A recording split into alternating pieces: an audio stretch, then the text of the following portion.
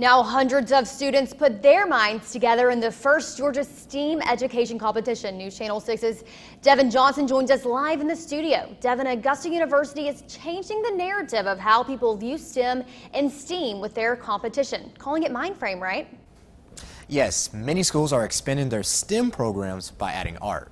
And that's where STEAM comes into play, like at the MindFrame competition, including all of STEAM subjects, but in a way where students design things that benefit the real world. These students are being challenged to explore from outside of the classroom. More than 700 students from different cities in the two-state traveled to the river region to compete in MindFrame. The mind behind MindFrame says teachers coach students in a STEAM-based approach. They can do this every day, all day, in their class to serve all kids, not just kids who can stay after school, not just kids who have parents who can afford to send them places to do fun things. Every kid can learn this way. MindFrame consists of several activities: spoken words, rocketry, visual arts, and engineering. The students are in teams based on schools.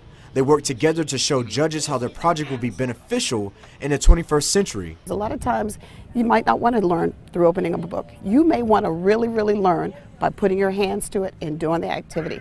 Alan is a STEAM teacher at Spirit Creek Middle School. She brought her students here to test their skills. MindFrame's coordinator tells us the teachers love the idea of a STEAM education competition. After understanding what STEAM means, they won't leave it out for STEM. You'll find that by embracing the arts in a rigorous way, they are equally as capable and they're learning just as deeply.